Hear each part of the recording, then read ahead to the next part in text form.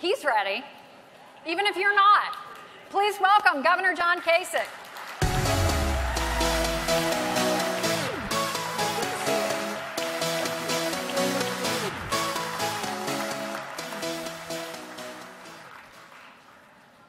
Welcome. Thank you. Good to see you. Thank you for doing this with us. Glad to do it. So I'm going to ask you to do kind of what everybody has done to start us off, which is to talk a little bit about how you see the problem with K through 12 education in this country. Do you believe that our public schools are in crisis? Well, look, I'm the governor of Ohio, so I actually wrote down a short list of all the things we've been doing in Ohio to try to fix the schools. There's a variety of things that have to be done. Number one, I think that we have to break the agrarian model, Campbell, which is we stick everybody in a classroom and we try to teach everybody the same way. And as we all know, children learn in different ways. And secondly, when I talk about breaking the agrarian model, I think that we ought to feed young people's passions. So, for example, my daughter loves design, okay? She's visited Pink. She's visited Victoria's Secret Sport. She's 15 years old. I want her to be able to get credit in high school for spending 2 or 3 hours a week there, where she can get excited about what she might want to be in her lifetime. If you take somebody who is at risk of dropping out and just say they want to spend their time working when they get home, they want to work on their car. Well, why don't we let them go and work on their car a little bit during the day, and then the person that owns the shop can explain to them why they need to know math so they can charge and why they need to know English so they can advertise. I think we need to bring excitement into K through 12 education. But in addition to that, I think it's very important that we have evaluations, both of teachers and of schools, so that the people who are here can know how their school's actually performing vis-a-vis other schools. And I think teacher evaluation is important. And I also think we need a robust school choice program. We've dramatically expanded choice, whether it's charter schools or vouchers. It's a whole series of things that need to be done. Here's the problem.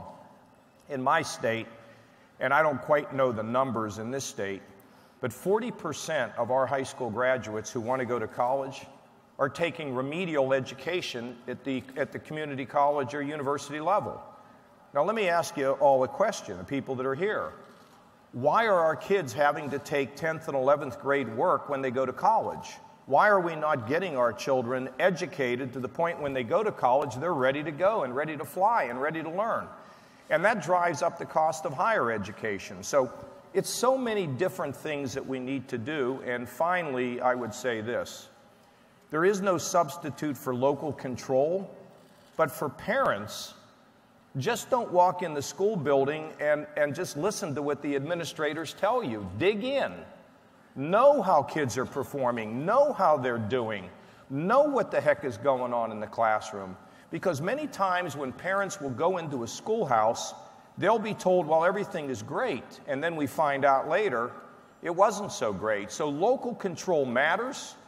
But if we're going to have local control, which we need to have, then people at the local level need to take control of their schools, period. End of that. There's so much more we could talk about. We are. We've got 45 minutes. Don't worry. But I want to go deep on what's going on in Ohio, because you have an interesting story to tell.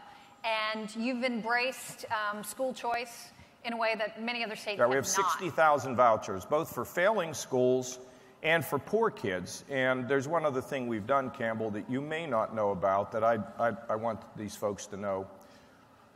The Cleveland public schools were failing. Are you aware of this? They were failing. So the Democrat mayor of Cleveland, along with the business leaders, came to me and said, we would like to change the Cleveland schools. We basically want to put a CEO in charge of the schools to drive education change. On a bipartisan basis, the legislature has created the most dramatic reform, I believe, of public education in the North in America. Cleveland's making strides. It's very tough to change a model that had been broken for a long time, but it requires everybody to work together on behalf of those kids, and they're making progress. The Youngstown schools have basically been in a failure mode for 9 years. And I had been warning people in Youngstown that this is not tolerable. But it is very hard to get a community together to reform local schools. I'll tell you why. Because a lot of times business leaders don't want to do it because the minute they start questioning local education excellence, they get lambasted in the press or they get criticized in the community. So it takes time to build up a head of steam to take control of the schools. So over this period of 9 years, kids were migrating out of the Youngstown schools to suburban schools, just leaving a smaller and smaller number of students. And I think only 1% of the students in that school district were college ready. So we now have created something that the country should look at. If our schools fail for 3 straight years, there is a committee that can come together to appoint a CEO in charge of those schools to start to get them improved. And as the schools improve, we will hand it back to the local school board. And at the end of the day, we will set them free once education starts. So we don't tolerate a long period of failure anymore in Ohio. And we all know the challenges of being able to drive education, particularly in our urban school districts. So I actually believe that what's going to happen in Youngstown, which has been a hard-bitten town, hard-hit town with jobs, where jobs are now coming back, and I believe what we're doing in Youngstown to improve those schools is going to save the city. We had the Catholic bishop involved. We had some of the big business leaders involved. The disappointment was it was a party line vote to get this done, and there's no excuse for it because we got, look, education, K through 12 education is not for adults, it's for children. And we need to make sure that people understand that, okay? It's not to make us happy, it's to make sure kids learn. You've been very focused on giving parents more options. I know. Talk a little bit, we'll talk about charters in a second, but talk a little bit about the voucher program in Ohio. You've expanded it. Can you Well, we have a 60,000 voucher opportunity. We don't have all the parents taking advantage of it, which is unfortunate. And if you're poor, we also have created a special program that we're phasing in over time. And of course, we also have charter schools. But I will tell you, we're not going to tolerate failed charter schools. I don't care what kind of education environment you have, we're not going to tolerate failure. So, there's been a lot of criticism, and some of it very legitimate, about charter schools. So let me just interrupt there. Yeah. Not everybody may know. So your charter schools in Ohio have not performed maybe as well as the... Oh, well, yeah, some have and some haven't. But the reform of charters and how important. you hold them accountability is something you're really focused on. It's been a story in Ohio. How do you do it? Well, we have standards where we look at how they're performing, and if they're not performing, we don't permit the sponsors to open up anything else, and we'll shut down the failing charter schools. And look, the legislature's still working with it. Here's the problem. When charter schools were first an idea in Ohio, the legislature wanted it to be unfettered so that people could move from the traditional school to the charter school. But what's happened over time is it's time now to clean up a failed charter school. But it's hard for legislators, Republicans, to do that. So we're working our way through the legislature to make sure that any school that a student enters is going to be one of quality. So we look at how they're performing, and if they're performing well, we love them. I mean, many of them perform very well. Here's the problem. It is easy for people in the education profession to criticize charter schools while at the same time they cast a blind eye to failed public schools in the traditional sense. So we want both. We want successful public schools. We want successful charter schools. We want high standards in virtually every school. So, and the other thing that we've done is we've given parents the opportunity to actually take over their local schools. If these schools are failing, parents can reconstruct the schools. I mean, it's just unbelievable all the things that we have been able to do, plus robust funding for the schools, and including special ed. I mean, look, we're gaining, but we don't have a lot of fear when it comes to making these changes. It's just sometimes it's hard to work against a status quo in K through 12 education. And folks, we cannot we cannot worship at the altar of status quo when it comes to public education. We're in the 21st century. We need to keep changing and making education more and more exciting. We lose too many children because we don't touch their passions. To your credit, you've tried a lot of things, Yeah. and you have taken on this fight, because I think education, to a lot of people, it's a fight. We're winning. We're winning the fight. You There's want no some, question. or have you lost? Well, you have lost some. What is a policy you didn't get that you wish you had been able to implement, or you'd like to still try?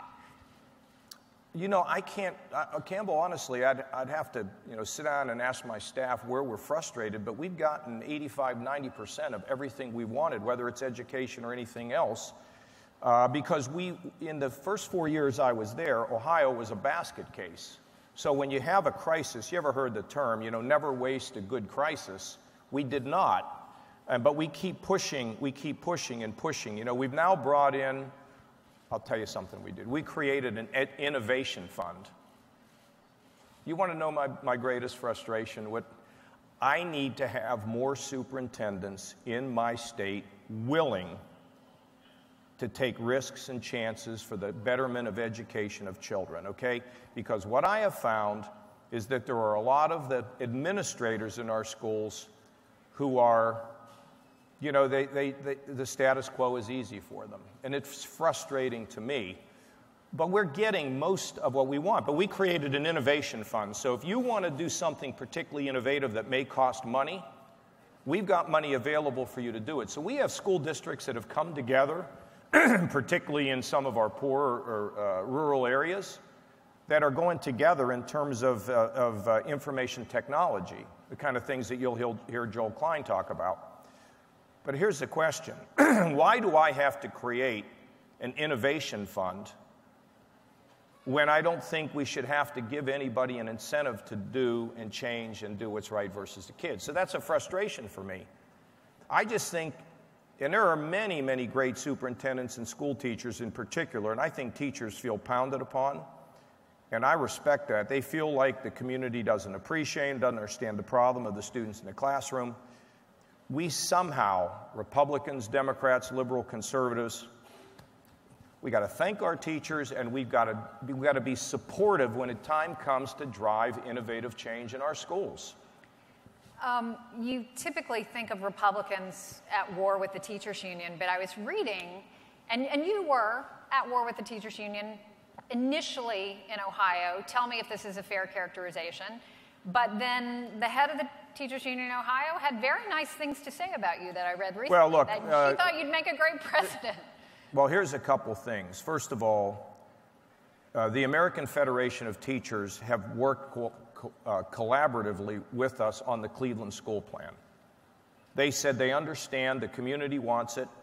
The head of the union there has been almost lost re-election because of the Cleveland School Plan. And we have to make sure that we have a good, open relationship. But that's not up to me, really. It's up to the superintendent of the Cleveland schools. But when the time came to fix the Youngstown schools, the Ohio Education Association and the union fought us every step of the way. This just is so difficult for me. We got 9 years of failure, and the message is, well, just give us a little bit more time.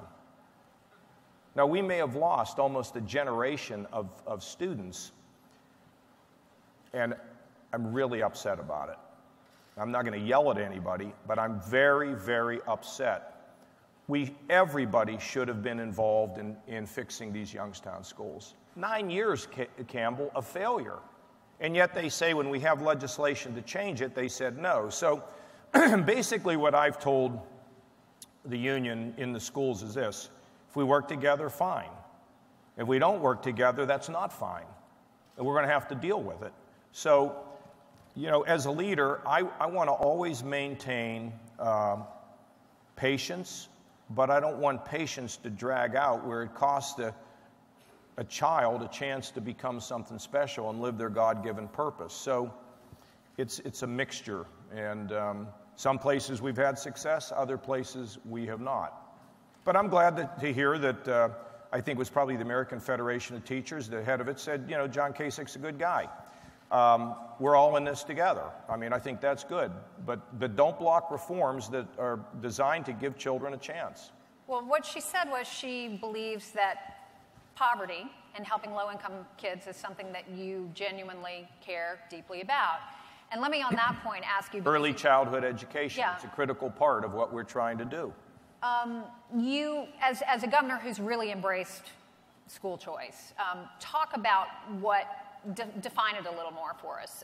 Do you support a universal school choice, vouchers for everyone, or is it more of a social justice model where you think... No, look, we're up to 60,000 vouchers and only using 20,000 of them. So let's try to push that and push those numbers up, and then we'll... So we've done it two ways. One is to give you a voucher if you're in a failing school. There's also vouchers, of course, for the Cleveland School Plan, which allows people to have vouchers there, and now also for poor. So it's two directions, but I'm always mystified that more people aren't taking advantage of it and taking advantage of something else that's interesting, and that is this individual education plan. You can get if you're a parent in our schools now, you can approach the principal and you can say, I want my son or daughter to be an individual education program, which means they can have the flexibility to do many, many different things, be able to get credit, be able to graduate, and be able to get ahead. The other thing that we've put in, Campbell, that people here ought to think about, we put in a third-grade reading guarantee. Now, this was one that, met some controversy. The schools were saying, well, if you're going to force us to be able to make sure our kids can read at the third-grade level before they go to the fourth grade, you need to give us more money. So we gave them a little bit of money, but my question to them is, if we're not teaching kids to read in the kindergarten, the first grade, the second grade, and the third grade, what are we teaching them? Because you read to learn, and you learn to read so you can read to learn. So we put this third-grade reading guarantee in. So you can't get to the fourth grade in reading, and you're still held as a third-grade student until you can up your performance. Now, we will give you all kinds of work and help, and we start this in pre-K and then get into kindergarten. You know what's great? Initially, this was resisted, but it became clear we're not repealing it. You try to repeal it, I'll veto it. I mean, we're not changing this. And guess what's happened? Libraries, teachers, local community, senior citizens have all come together to help kids learn how to read at the third-grade level, and the performance has gone sky high. And here's another thing to know. If kids can't read, it's the biggest single reason why they drop out. So we can get kids to read, we can prevent dropouts, because then we have a program for dropout recovery, because we want people who have not been able to be successful not wander the streets and be able to get a job. And you bring up the poor. We have early childhood education. I mean, it's very expensive. I think you probably all know that in New Hampshire. It's expensive, but it's vital, because those brains, they're fertile, and we can't let them shut down. So we are expanding early childhood education, and we're bringing the standards up in Ohio so that the early childhood education, Campbell, more or less is going to be equal and a higher and higher standard. Let me shift gears to Common Core. Sure. Do you still support it? Look, let me tell you the way I see what that label is. The governor of Georgia, Sonny Perdue, and by the way, you don't get elected governor of Georgia if you're a liberal, got together with another governor before I became governor, and they said that students across the country, ought to have the same opportunities at a high education with high standards. They brought in school officials, state of school education officials, and education experts, and they created a set of standards. In my state, we had lower standards. Massachusetts, our neighbor here, they push very high standards. Their students are doing very well in Massachusetts. So I look at this, and if you have a low bar, everybody gets to jump over. You remember Lake Wobegon? Everybody's getting an A. And then we get to graduation, and 40% aren't ready for college. So what I believe in Ohio is we should have high standards. And the curriculum to meet high standards needs to be developed by local school boards with parental advisors. I don't write the standards. President Obama doesn't write the standards or the curriculum. We have the high standards as established as where we should go, and we do it only in math and in English. And the bottom line is we have higher standards with school boards writing the curriculum to meet the higher standards with parental advisory. I think that's pretty good because I don't support Washington doing, I mean, I have a whole lot of thoughts about Washington. I was there in the 90s when we tried to eliminate the Department of Education, okay? I was the chairman of the Budget Committee. But there is no substitute for higher standards and a way to make sure local school boards are involved, that parents are involved, and at the end of the day, we have some testing to figure out how kids are doing. So if other states don't want to do that, that's fine. But if I were president, I would want to travel across the country to state legislatures, telling them about the laboratories of change in each of the states. So we practice best practices. I mean, if you've got a way to do it here in New Hampshire, then I should go back to Ohio and try to implement it there. But I think presidents should not reign from on high. They ought to be out here giving the control back to states and local communities and being part of the process to develop and share great ideas across the country. So, you know, I don't know about that term and all that stuff. I'm just telling you what we're doing in Ohio. Why have so many of your competitors flip-flopped on Colleagues. They are my colleagues. Why have they rejected it? Why have they changed? They've changed their positions a lot. I don't change my positions on much unless this fine gentleman here in a nice relaxed shirt and beard can... if you got a better idea for me, I'm always willing to change my mind if somebody can present a case to me as to why my position is wrong on anything. I mean, that's called open-mindedness. But you're going to have to make a good case. But look, for me, I'm not going to change my position because there's 4 people in the front row yelling at me. I just don't operate that way. You know, when I get hired as governor, I'm a CEO. You hire me, I do my job. I'm not going to, you know, there, okay, what's there now? On the other hand, I know that the public has been very concerned about this.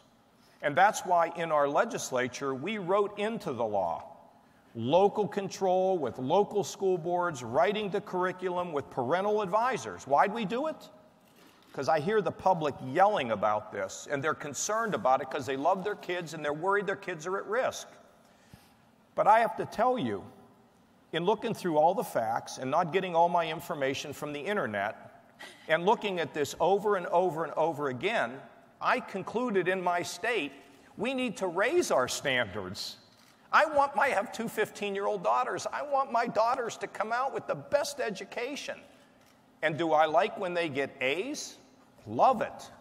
But you know what? I'd rather know that they're getting a B or worse than that so we can work on fixing it so that they can be better. I mean, that's what education is about. It's about unlocking your future.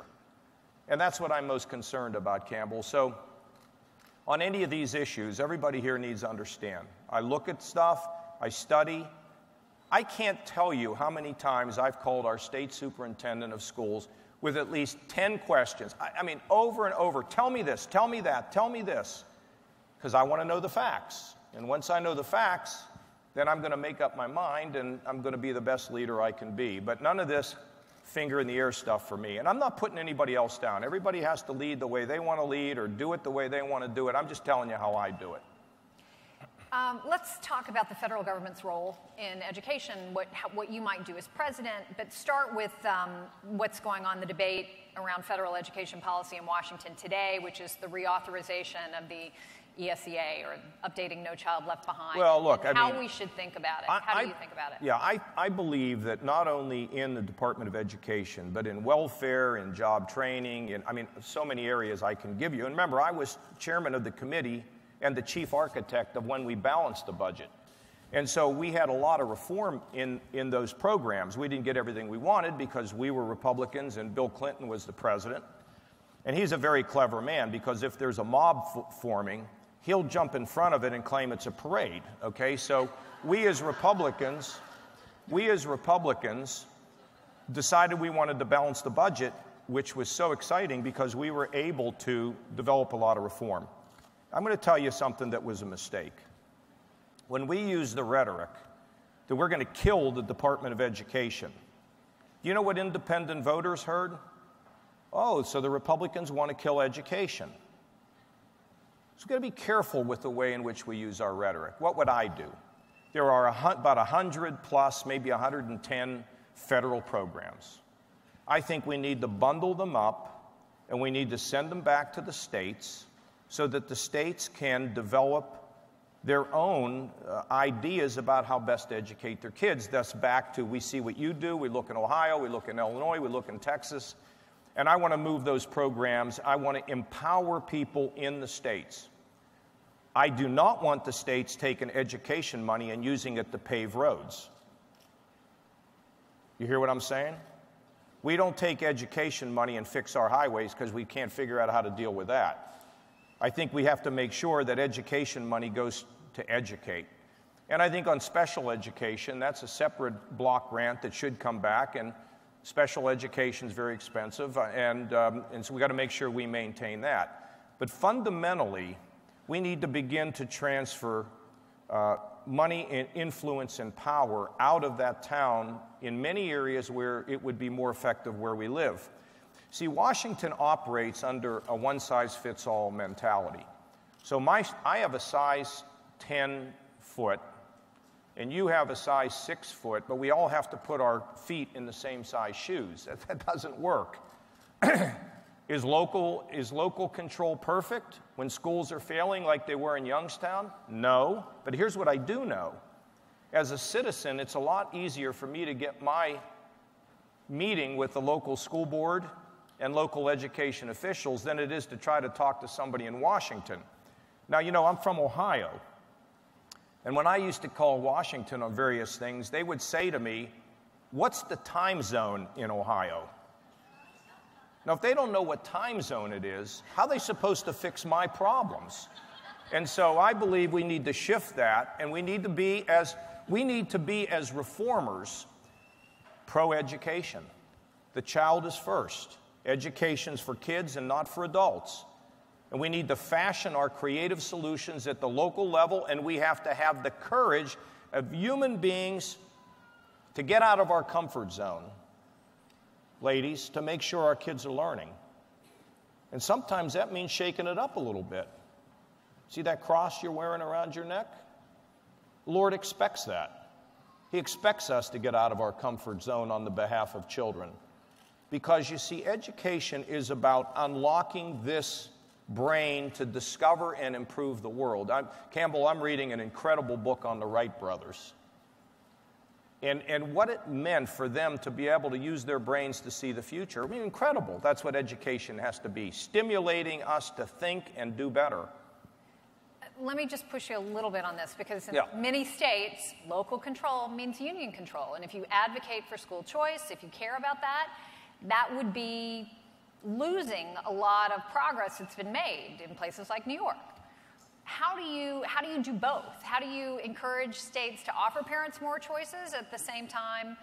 Strengthening the public school. Well, you do it in two ways. One is, first of all, your vouchers and your charters need to be your charters need to be high quality. Your vouchers are giving parents an opportunity not to destroy public education, but to offer competition so public education gets better. The purpose of vouchers is to provide competition. You know, I like to say, if you're the only pizza parlor in town, the only way when you order pizza you're going to get more pepperoni is if we get a second pizza parlor in town, okay? So we need to have that competition, not to destroy, but to build. And then I would say, secondly, teacher evaluation, parents knowing how their school is performing, giving this commission we have in Ohio now that can take over failing schools. These are the kinds of things that will improve quality, but I don't see those things as, look, I mean, if the union was to vote on charters or vouchers, they would vote no. Okay, thank you, I appreciate your position. We're going to have vouchers and charters, okay? So that happens to be, I'm the governor now, I support that. The last governor didn't, but I do. But how do you do that? Elections matter, don't they? How do you do that if you're president? How can you influence that I think you got to push the things you know work? You got to go to the legislatures I mean, could you imagine if we had a president who would come to New Hampshire and talk about the good things that are happening in 4 or 5 states and how kids are doing better? Let me give you a perfect example. I have all this list here, but I haven't been using it. Listen to this, Campbell. The Cincinnati public schools have, I believe, a 63% graduation rate. So I went down to this one high school in the Cincinnati School District, and they have a mentoring program. It's all poor minorities in this high school. 2 companies, Western and Southern Insurance Company, and I don't remember the other company, allows their employees to go for 1 hour a week for a year into the school system to mentoring a kid. You know what the graduation rate is in that high school? 97%. Mentoring works. We now have a big mentoring initiative going on in Ohio, along with one other called Start Talking, which I can't forget. Mentoring kids of all ages, mentoring kids of all incomes, mentoring kids of all cultures to show them the future, what life could be like. So I'm reforming welfare, okay? I'm now in a business of reforming welfare, where you got to go and get trained for a job that exists while you get your benefits. And I said to people who were involved in this, some of whose parents were on relief, I said, how do we break the pattern of welfare dependency? And you know what they told me? Mentoring. Mentoring means they can, Campbell, you go into a schoolhouse and they meet you and they see you and they admire you and they see your clothes and they see your car, and all of a sudden they begin to see a world that they didn't know existed. Isn't it exciting to think about? To me, it's very exciting about changing a life. So I would want to tell the whole country about mentoring. I don't have to dictate it, but I think if I come to New Hampshire as the president and I make a speech on this, you're going to do it because it works. I'll tell you the other thing we're doing that I'm begging you to think about here. We have a program in Ohio now called Start Talking. We have asked every teacher, virtually every week, to have talking points to talk to kids about staying off of drugs.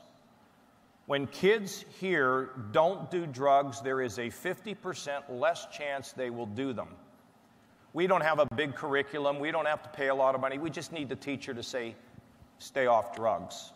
And then we have our highway patrol going and meeting with the kids in sports who are the mentors, the boys and the girls who are in sports, and 5 minutes for life to talk to them about staying off drugs. I've given you 2 ideas. You may be doing all of them. But number 1, develop a mentoring program in this state. Number 2, create Start Talking. Start telling kids to stay off of drugs. Because as you know, in this state, we've got a heroin crisis.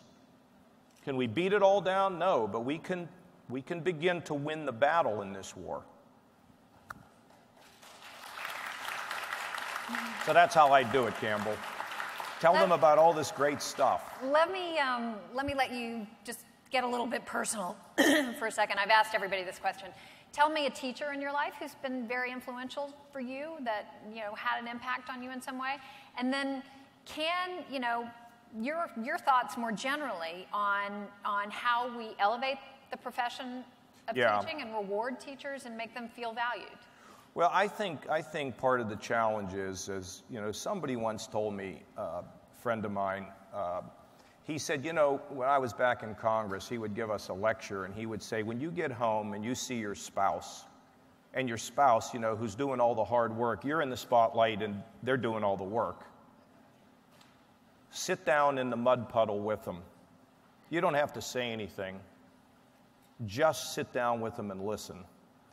And I think a lot of our teachers feel that we don't understand the challenges they have in the classroom because they're getting kids who have not been loved. That when we evaluate them, they think, oh my God, we're out to take their job. No, we're not out to take their job. If you need help, we'll help you. If you're a terrible teacher, then you should be doing something else because you're going to find more satisfaction doing something that you're good at. So we have to constantly communicate that. But I'll tell you what the unions do, unfortunately, too much of the time. There's a constant negative comment to them. They're going to take your benefits. They're going to take your pay. And so if I were not president, but if I were king in America, I would abolish all teachers' lounges where they sit together and worry about how woe is us. But look, teachers are, you asked me, do I have teachers? Yeah, I've had a lot of mentors in my life, and some of the teachers were people that even a couple of my buddies and I still repeat some of the things they'd ask us in the classroom. Like, if you know this and you know this, you don't need me. So we have to hold up the profession of teaching. Here's the other thing. How do we pay a college football coach $4 million a year? We pay our teachers peanuts. But that's all entertainment, isn't it? It's all entertainment, but we've got it all upside down. We can't fix all these things, but we can think about them and talk about them. One point we had a little bit of money left over, and I wanted to give a bonus to teachers, but I was afraid the union would say, oh, well, you're now introducing some sort of merit pay. And common sense is so important in life, including education. But Campbell, we need to thank a teacher, but we need to make sure they're teaching. If they're not teaching very well, we need to either help them to get better, or secondly, they shouldn't be teaching. In Cleveland, our superintendent, when we get this massive school reform program, they actually bought out the most senior teachers who were tired and didn't want to teach anymore. And guess who they brought in? The ones they fired. And the last in, first out. Last one hired, first one out, bad policy, needs to be changed. And by the way, I think I see Joel Klein sitting here, and I think he's going to talk. And I hope that what he's going to do is he's going to show you in a breathtaking way how technology can get kids so fired up about learning. I don't know if you know this or not, but kids really like their devices. Have you ever noticed that? So why don't we give them devices to learn on? Why don't we develop teachers who want to be coaches for kids as they develop their individual ways of learning? Isn't this all great? The only thing that stands in the way of these kinds of ideas is the status quo. Oh, no, I don't think we can do that. That's too hard. It's up to us at the local level to make sure that stuff happens. Expand on I'm having a ball here. I hope you're enjoying this. Yeah. I'm having fun. Yeah. Expand on the innovation piece a little bit. I've asked everybody this as well, which is to envision the classroom of the future, what your grandchildren's classroom will look like, given that a century's gone by and we're still teaching our kids today the same way essentially our grandparents learned. That's why in the beginning when I sat here I said we need to break the agrarian model. And that's why some of the things that Joel Klein will talk to you about in terms of different ways of teaching and connecting is so very important. And I really do believe, again, let me say this to you. You all remember when you were in school and there was the kid sitting in the back with his head down on the desk? Remember that? We all had him in our school. It wasn't that boy or that girl was not smart. So we didn't connect with them. So I was down in South Carolina, and they bring these big ships in, and they unload this incredible cargo. And they have these giant operators who sit in way above, and they come down and they clutch these things, and they lift them up, and they move them. So I'm watching all this. I said, what do those people get paid? A lot of money, they tell me. Maybe I think as much as $100,000 with overtime. Don't hold me to it, but there was a lot of money. And I said, well, tell me about that. Well, that's nothing but a video game. You see, we need to take what people are interested in and feed it to them in education. And Campbell, I would envision a time when kids are learning at their own speed on subjects that are important, that the officials, local officials figure is important. But I would like teachers to be able to walk around the room and be coaches for the individual ways that students are learning and allow them to get. When I was a kid, I wanted to be a lawyer. at one point I wanted to be a priest, then a lawyer. You tell me what, that's like two sides of two different coins. But I would go into the courthouse as a young man, and I would watch them argue up there. I couldn't get enough of it, but I didn't get any credit for it. So had I been able to work in a law office, have a young boy can work, or girl in an auto dealership, if somebody wants to be in music, let them have some time out there and invest the sense that somebody running those facilities is going to work to teach kids education in a backwards way. Do you understand what I mean by that? So I'm working in an auto body shop, or I'm working on an engine, and I say to the kid, "Do you want to charge for that?" "Yeah." "Okay, well, you better know math. If you don't know math, how are you going to get paid? Or do you want to advertise that you're the best mechanic in the country?" "Oh, sure I do." "Do you know how to spell?" See, it's a backdoor approach to learning where we stimulate and bring reality of what... I'm going on and on. I'm sorry. Go ahead, Kim. No, you got 4 more minutes. You can go on. Oh, I didn't even know. No. I don't even look at these clocks. I see. Let me say, you've clearly thought about this a lot. I mean, we do all the time. You're steeped in it. Yep. I don't know whether you would tell us who you would think about for Secretary of Education, or no. No. You, maybe, Campbell.